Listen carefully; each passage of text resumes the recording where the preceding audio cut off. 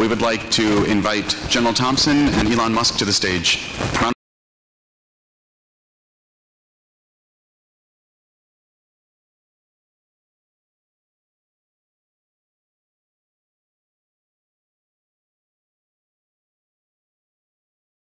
Good morning, everybody. We got about 30 minutes with Elon here. I love the soundtrack that we're listening to throughout the day. We've got the theme, or the soundtrack to The Martian, the soundtrack to Interstellar, even the soundtrack to the Stranger Things. So hopefully that has lightened the mood a little, and hopefully you all have had the opportunity to enjoy the expo, some of the public pitches, and some of the panel sessions that have occurred throughout the day. Our guest today needs no introduction. In the Forbes innovation list for 2019, he was co-number one on that list with Mr. Jeff Bezos, and if you care to comment on that later, you'll have the opportunity. But I will remain silent on that. He's obviously the founder of a few companies you may all be familiar with, like Tesla Motors and SpaceX. He's also spent time on the board of a nonprofit, OpenAI, and sponsored innovative competitions like the Hyperloop Initiative. Elon, thank you so much for being with us today. Thanks, Bob. So we'll just dive right in unless anybody has any objections to that. I just have some questions. We're going to be talking about primarily innovation, but interspersed amongst some of our questions on innovation will be some questions on leadership, some questions on culture, especially in the small business growing to a large business kind of environment, and then I myself never got these questions until 5 years ago, but I may throw you a couple work-life balance questions, quality of life questions. So without further ado, Elon, a critical question that all businesses face when tackling challenges during product development is, do we invest the time and the resources to do this work internally, or do we contract it out and have an external partner do it with us? Can you talk to the audience a little bit about what kind of decision process you go through, whether you're deciding to do it in one of your companies or contract it out to somebody else? Well, in the beginning, we try to contract most things out. Both at Tesla and SpaceX, we started off with most things contracted out. And then that didn't succeed. So we insourced more and more over time. In space particularly, the supply chain is not great. ITAR restricts you to really working with US companies, or it's very difficult to work with non-US companies because space rockets are a weapons technology. So you have a very limited set of suppliers. And to the degree that you have legacy parts, you inherit the legacy costs and limitations. And so that required us to insource most of the rocket. There's probably only less than 10% of the rocket is coming from the space supply chain at this point. Some automotive supply chain is better, consumer electronics is a lot better. Wherever there's a lot of competition, the supply chain is better. So it really depends on the part.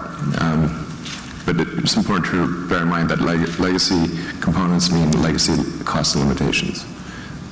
If you want to have something revolutionary, you can't do catalog engineering. Yeah. Catalog engineering is not, it's limited, limited ingredients. So the legacy industrial base isn't able to adapt fast enough to what you're trying to do, so you insource it. Are there any special techniques or cultural aspects of that insourcing that you've found to be particularly beneficial in Tesla or SpaceX?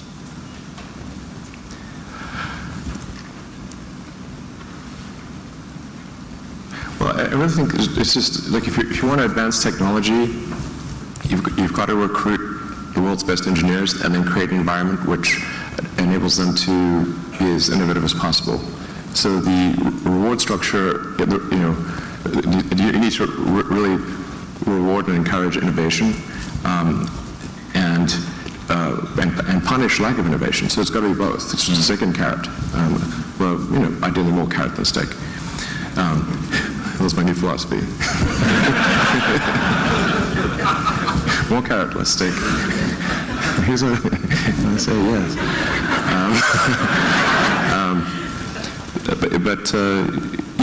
So the thing is that in a lot of companies, you have a risk-reward asymmetry where bold moves are, if they go wrong, are punished, but sort of keeping your head down is not punished. That's not good. That will result in a very conservative outcome. So it has to be a requirement that there is significant advancement, and simply the lack of doing something significant is bad. Yeah. Big companies just become really conservative over time, and really the government is a company in the limit. So the government is the biggest company. Yeah. So we have some big companies in the audience, but we have a lot of small businesses in the audience. Right. So not part of the, if you will, the legacy supply chain for rockets or whatever other innovation a company that you are associated with might be producing. Is there some advice or counsel that you could give to some of these small businesses about how to market to growing space partnerships like SpaceX or other companies that might be willing to admit them to the supply chain if they don't have that old think or that old process mentality? Well, for SpaceX or Tesla, I mean, if somebody's got a component that's better than what we're making internally, we would love to buy that, for sure. We would just reallocate the resources that we're working on that component to do something else. Like for example, on Falcon 9, we used to build the landing legs, the big carbon fiber landing legs that fold out ourselves, and then we contracted it out to All American Racing. And they used to normally do it like racing cars. Mm-hmm. They did a great job. They were doing better than us. So we handed the building legs to them and worked on other things. Okay. So this is by no means like it would be completely insane for us to want to continue to make a part ourselves internally that is inferior to a part that is available externally. That would matter. So we'd love to outsource more. That'd be great. Yeah. So that's a pretty high bar, but if you do it better than SpaceX, then they'd like to talk to you, okay? Elon, given your extensive experience in the nonprofit arena with companies like OpenAI that I mentioned in the introduction, and your ability to tap into the academic environment, that cutting-edge innovation in our environment with things like the Hyperloop competition, are there smart ways for the folks in the audience, this community of space professionals, to be engaging with different sources of innovation in the ecosystem? How do we better cultivate those sources of innovation so that we can take advantage of them in our nation's space capabilities?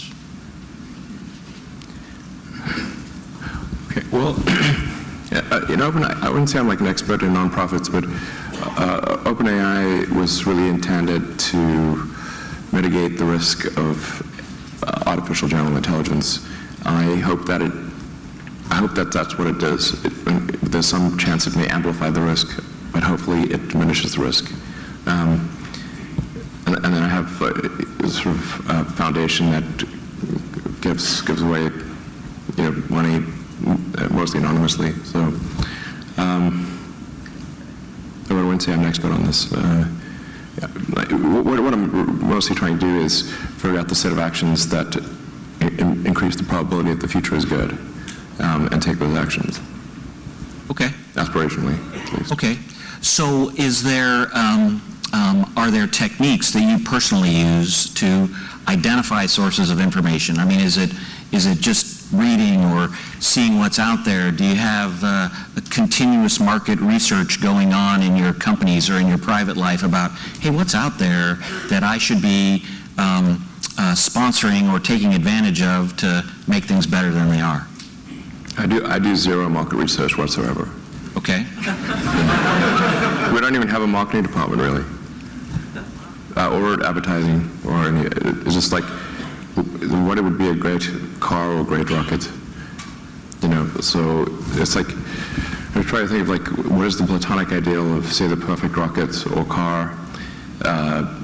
What characteristics would it have, and then make that, and then I find that if you do that, people want to buy it. Okay. And that's it. And you know, like we're going to come out with the Tesla pickup truck, or we call it a Cybertruck. I mean, it looks like an armored personnel carrier from the future. Yeah, it's like it doesn't look like a normal truck. People might not like it. It might not. I like it. Sounds like a couple other people do too. It's going to look like it came from a movie set. When it goes down the road, you're like, whoa, what is that thing? It's literally bulletproof. Okay. I look forward to seeing it and perhaps driving it at some point in the future.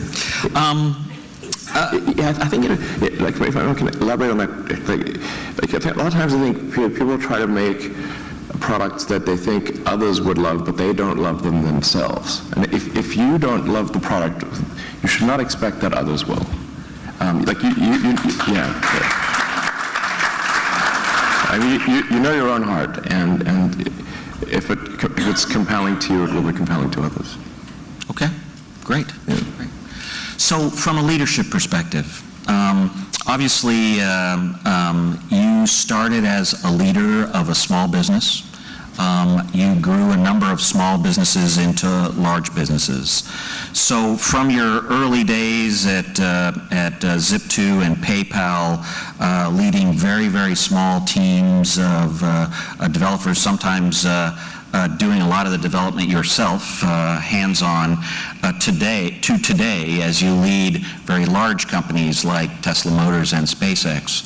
Has your leadership approach changed at all, or is managing those small teams, do you try and keep that culture and your leadership style the same throughout? Well, it definitely has to evolve as companies get bigger. Tesla's around 45,000 people, and SpaceX is almost 7,000 people. You know, when a company's little, then your skill as a sort of like an individual engineer can make a very big difference. When a company is large, you have to kind of teach a lot of people to do it. You have to be a force multiplier, as opposed to like if you have a little band, like if you're like a dozen swordsmen or something, and you're an ace swordsman, okay, great, that's going to make a difference in a little battle, but not if there's 12,000. Yeah. Like you can't like run along the entire battle line. It doesn't work. So you have to try to teach people en masse different approaches, and just make sure that that you reward the right behavior. That the reward structure is incenting the right behavior. This is incredibly important. Economics 101, whatever you incent is likely to happen. In fact, it would be bizarre if it didn't. So statistically speaking, it will definitely be what happens. So the incentive structure, reward and punishment must be sensible. And this sounds very obvious, but in most organizations, the true reward and punishment is not sensible, and then people are puzzled why they do not get the outcome that they want.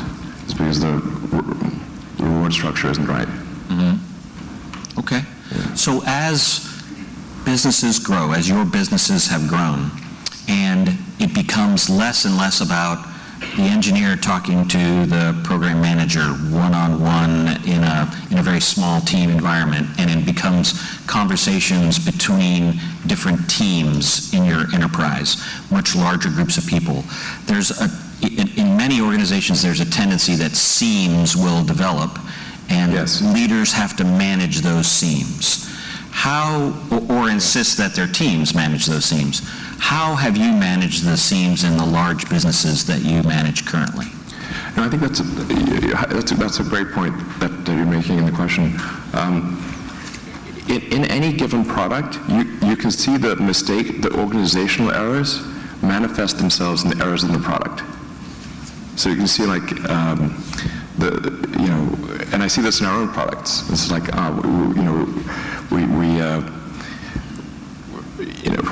for example, we've got like a top cover of the battery, and we've got a bottom cover on the car.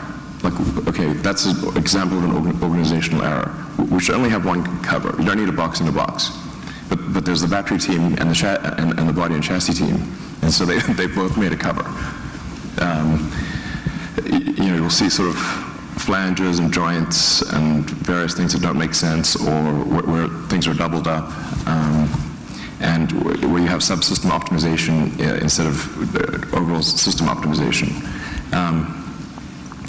So to counteract that, which is not easy, I actually insist that teams step on each other's toes. So so like in the rocket, the propulsion team, the engine team, has to go partway into the airframe, and the airframe team has to go partway into the engine.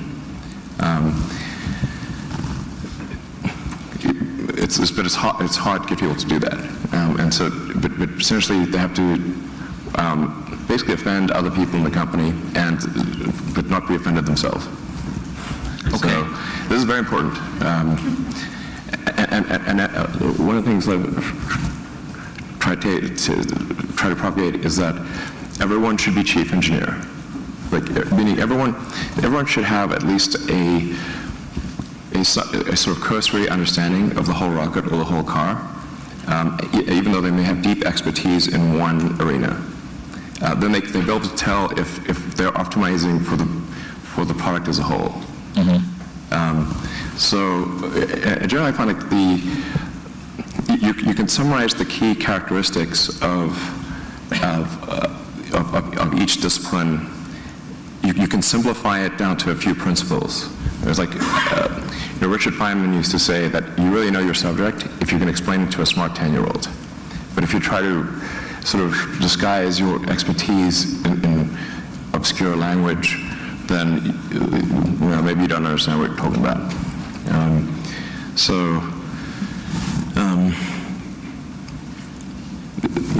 Like for example, like when say a rocket's coming back from orbit,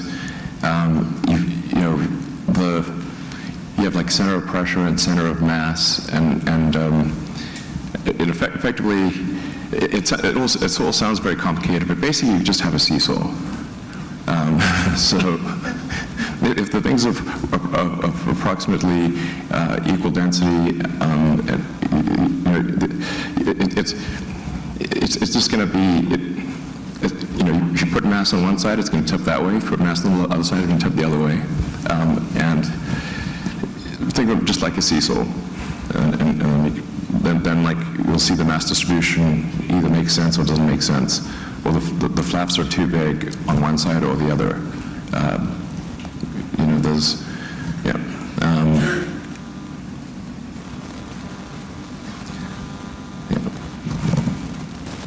I think of other examples, but anyway, I think a good principle is that everyone should try to have a broad understanding of the product as a whole, so, and that's very important. It makes a big difference. So, other than the